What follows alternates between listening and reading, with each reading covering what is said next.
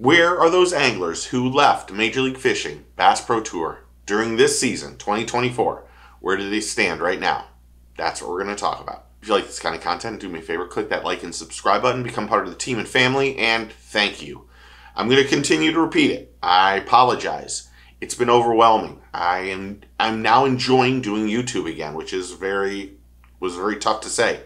But it's the people who interact with the channel and comment and click that subscribe and like, and all of y'all, thank you for doing it, and I really appreciate it. And I won't say it enough, but thank you. But if you're not a subscriber, click that button. There were a bunch of anglers that left the Major League Fishing Bass Pro Tour during the start of the 2024 season because Bass Pro Tour said they were going to make the BPT as elite as possible and cut it down to 50 anglers. And some of them, or most of them, knew right away they probably weren't going to requalify.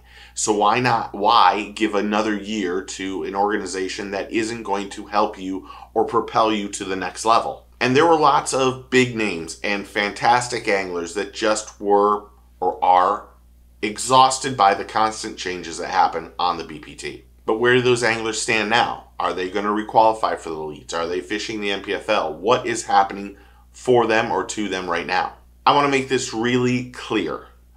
The anglers that are going or are participating in the Opens and the EQ for the Bassmaster Elites to try to requalify for it, that group of anglers is fighting an uphill battle. That elite open group or that open tournament series is arguably the hardest to get back into. Even though they take 9 spots, there are so many unbelievably great anglers in that field that you really need to be on top of your game. And I can see, and having one bad tournament really can cost you a ton of points, but being consistent will keep you up there and possibly allowing you to qualify for the elites.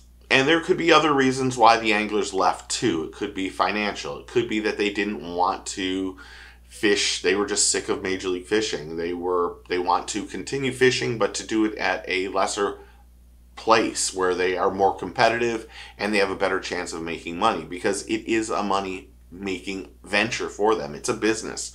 You can't just go out there and think that you're going to catch fish every day, all day.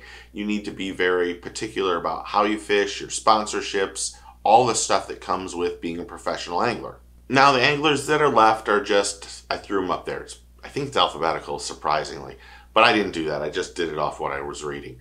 But the first angler we're going to talk about is Tommy Biffle, who is not fishing the Opens, is not trying to requalify for the elites. He's fishing the MPFL, which is a really good area or good place to be when you're at the caliber of Tommy Biffle. He's currently in 62nd in Angler of the Year points and only has won about $8,200 on the MPFL. But really, the thing is, the MPFL is so far behind in terms of schedule, where Major League Fishing was done this weekend as of yesterday, and the elites will be done next week. The MPFL still has only fished 3 tournaments so far, so there's still 3 or 4 tournaments left in their schedule for 2024. So he has still a great opportunity to make some money. Josh Butler has had a really roller coaster season. I mean, really roller coaster. He finished first at Logan Martin, which I think must be his favorite place to fish because he does really well there.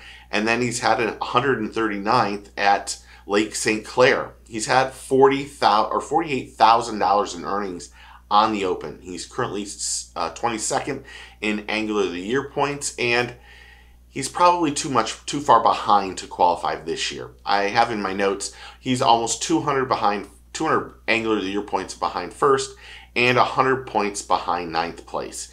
And while there's still a few tournaments left, I think 3, that you could make up some of those, but it's highly unlikely, to be honest. Those guys at the top are fishing ridiculously good. And that 139th really hurt him. You need to be very consistent in the Open EQs, or else you're just going to hurt yourself and not requalify and wait for another season. Mitch Crane, they call the dentist, I don't think is fishing anymore, professionally fishing. Maybe he's fishing the Toyota Series or some local stuff. It seems like he's just doing his thing as a professional, and I really respect that. And hopefully he's doing well. But Mitch Crane, I didn't find much information about him. Roy Hawk is currently fishing the Toyota Series, the Western Division. And he's currently in 6th in Angler of the Year points in that division. And he's had a pretty good year. He's won almost $30,000 on that Toyota Series. And I want to make this clear. The Toyota Series is a great option for a lot of anglers. The entry fees are not really that bad, $1,500, $1,600, versus the payouts are pretty good. And it's a really good option for anglers that are wanting to try to get to that level or just stay at that level. But for Roy, he's had a great year. He had a win on Lake Havasu recently. And this is, like I said, this has been a great option for him. And I think more anglers should do it. Next is Brett Hite, the king of chatterbaits. I have a story about him, just quickly. Years ago on Lake Okeechobee, he was driving away. I stopped his car and said, dude, if I can, I wanted to interview him, but at the time I said, if I can just say thank you for all the work you put into making the jackhammer. And he looked completely confused when the big giant skunk ape approached him. That's me. And it was really funny, but we talked for a few minutes, and just one of the nicest guys in the whole world. He's currently 88th in Angler of the Year points in the Opens. He doesn't have a shot to qualify for the Elites this year. He needs to make sure he gets back on the horse in 2025, reorganizes himself and gets himself into the best shape that he can and do his best. But as of right now, there's no shot of him qualifying for the Opens, for the Elites. Timmy Horton's another guy that I just haven't seen any recent activity in tournaments, but I do think he's filming and doing his outdoor show. I think you can go to Timmy Horton Outdoors and find out more information, but I don't think he's fishing professionally or competitively, and that's all right. Some guys have to make that decision. In his case, it's probably more profitable to do the TV show and the internet show and stuff like that than to be out there beating the banks and hurting yourself and being tired as a competitive angler. But as of right now, I didn't find any information on Timmy Horton. The same can be said about Jeff Crete. I actually think he's probably saltwater fishing. I think he has such a big passion for fishing, it doesn't matter what he's doing. Bass fishing, saltwater fishing, offshore fishing. But I think right now Jeff Crete is out there as a charter or a guide or something, but I didn't find any information on him either. Next is Russ Lane. He's currently 124th in Angler of the Year points in the Opens. He does not have a shot to requalify. And he's only cashed 1 time out of 6 in the Opens. He doesn't fish the NPFL, which I think would be a great option for him, but he's currently not in the running to make the Elite Series for 2025. His best finish of the year was 32nd on Lake Eufaula, and the rest of his season has really been over 100, like 132, 169, that kind of stuff. He's really not been in contention other than he finished 32nd on Eufaula. Jordan Lee is next. Of course, Jordan Lee used his exemption to get back into the Elites, which I think was a brilliant idea. Jordan started off the year on fire. I really thought Jordan was going to be Angler of the Year. And then as the year progressed, he's gotten a little worse each time. He's had some amazing finishes this year. He's currently in 11th place in Angler of the Year points, and he will, of course, requalify for the Elites in 2025. And he's just faded recently. He started off in 9th, 15th, 5th, 12th, 31st. Then he went 92nd, 40th, and 41st. He still has the tournament that's going on today on Monday and then next tournament, so he can turn it around. Angler of the Year probably won't happen, but still in contention and really had a great year coming back to the Elites. He should be really happy with that move back and the money they probably made and the sponsors that he made happy. And this was a good year. I actually think this was a pretty good year for Jordan.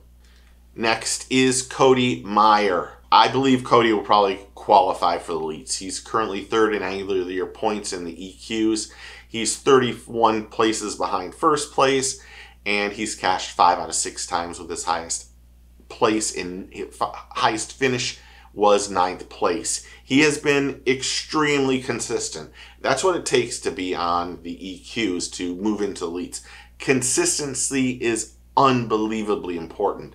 Having one bad tournament really knocks you down. You need to be always in that top 30, 35 to get those important Angler of the Year points. But I see Cody qualifying without any problems. And I should say congratulations. Former Classic winner Cliff Pace is currently sitting in 30th place in Angler of the Year points. His best finish has been 17th with 3 cashes out of 6 events on the opens. He probably won't requalify, but he does have an exemption. And there's a good chance that an exemption spot will open up, allowing Cliff to get back in. And if he gets that opportunity, he should use it and take it. It's not been a great year, but it's not been the worst year. He's been really average on the EQs and on the opens, and he is just, I think that spot will open up. Even though I don't like exemptions, I think the spot will open up and it will allow him to get back into the elites. My boy Randall Tharp is not going to qualify for 2025. It's been a rough year. He's 67th in Angular of the Year points in the opens. He has had a third place on Okeechobee, and that's been his best finish. And he's also had 3 absolutely horrible finishes. And again, if you're not consistent, you're not going to make it. I hope that he sticks with the opens and continues to try to requalify, but it is a long, hard, tenuous process to make the elites. To get to those levels of BPT and the elites, you really need to be unbelievably focused and fish really well. And those spots are coveted by so many anglers. They're just not handing them out. So requalifying in 2025 is probably what he's going to have to do to try to make the 2026 season. And then last, I don't know why he's last, is Dakota Ebert. Probably, arguably, other than Fothergill up there on the EQs and the opens, Dakota's really had an absolutely ridiculously good year. I said it in one of my videos. I knew he would requalify. He's just too good of an angler. He's really that good. And I know I said his name wrong a long time ago. I know it's Ebert. I know it. So thank you, everybody. But Dakota has been absolutely ridiculous. He's 1 point out of Angler of the Year on the EQs and the opens. And that's unbelievable. And he's got a check 5 out of 6 times this year. And his highest place, he had a 4th on Santee Cooper. He's been consistent. It's all it comes down to, consistency. Dakota is really, really a good angler. Poor chasing sonar he's good at. Beating the banks, he can do it all. And that's what it takes when you're fishing these EQs, because you're going from one end of the spectrum to the other end in the way it's fished and the areas that you fish. So being consistent down south to up north really has a big play in how the anglers do. So anyway, that's how the anglers are doing as of right now. There's still some tournaments left. Some things can change, but I wanted to do something to see where these anglers were at. Hopefully you like this kind of content. If you do, click that like and subscribe button. And thank you. Remember, take a kid fishing. Get your fish on. I'll talk to you very, very soon. Cheers and thank you.